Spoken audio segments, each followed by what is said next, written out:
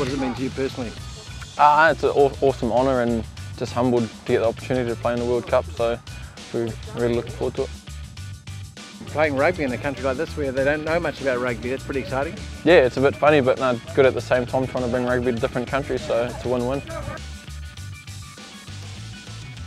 So day 3, training done, feeling good heading towards the end of the week? Feeling good. We got through without any hiccups, any injuries whatsoever, which was great, and certainly for us we got another game tomorrow against Scotland. That'll be very, very tough, so we'll really sort of have to iron a few things out tomorrow and hopefully have a good pre-season.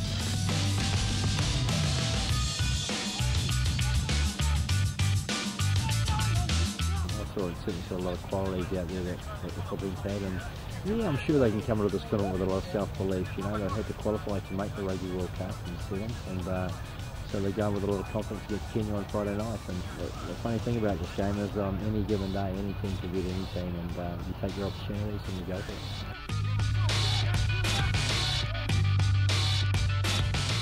Always watched it in the movies, but never thought I'd get an opportunity to come out to Russia, so it's different to back home, so it's awesome, enjoying it.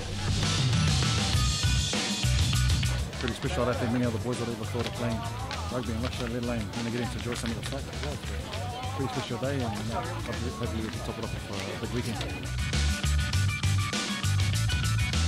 It's awesome to be here, and I just want to play now. Getting real excited to do it.